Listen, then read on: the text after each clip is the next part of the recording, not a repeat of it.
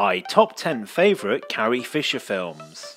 Carrie Fisher was born on the 21st of October 1956 in Burbank, California, USA. She made her big screen debut in the movie Shampoo in 1975. Shampoo, 1975. 30-something George Roundy is a Beverly Hills hairdresser who spends as much time sleeping with his female clients as he does doing their hair.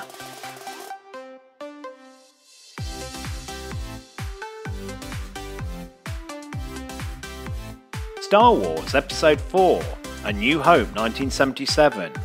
Luke Skywalker joins forces with a Jedi Knight, a cocky pilot, a Wookiee and 2 droids to save the galaxy from the Empire's world-destroying battle station, while also attempting to rescue Princess Leia from the mysterious Darth Vader. The Blues Brothers 1980. Jake Blues, just out from prison, puts together his old band to save the Catholic home where he and his brother Elwood were raised. The only way to keep the place open is if the $5,000 tax on the property is paid within 11 days. The Man with One Red Shoe 1985. A man wearing one red shoe is picked randomly out of a crowd and is made the target of a CIA surveillance and pursuit.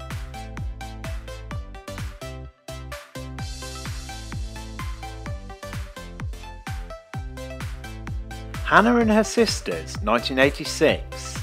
Between 2 Thanksgivings 2 years apart, Hannah's husband falls in love with her sister Lee, while her hypochondriac ex-husband rekindles his relationship with her sister Holly. The Burbs, 1989. This story takes place in a typical American neighbourhood when some new neighbours come to live in the house next to Ray Peterson. These new people are really strange. Nobody's ever seen them. Their house is a real mess, and during the night you can hear weird noises coming from their basement. Loverboy 1989. Randy is still unfocused after 2 years in college. His dad will no longer pay tuition, and Randy gets a job delivering pizzas. Several cute cougars pay him $200 for pizza delivery and services rendered. When Harry Met Sally 1989. Harry and Sally meet when she gives him a ride to New York after they both graduate from the University of Chicago. The film jumps through their lives as they both search for love but fail, bumping into each other time and time again. Sibling Rivalry 1990. A frustrated woman's life gets even more frustrating once she gets into an affair with a man who suffers a fatal heart attack after their fling.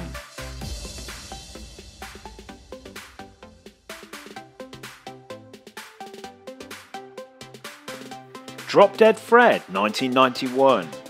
A young woman finds her already unstable life rocked by the presence of a rambunctious imaginary friend from childhood.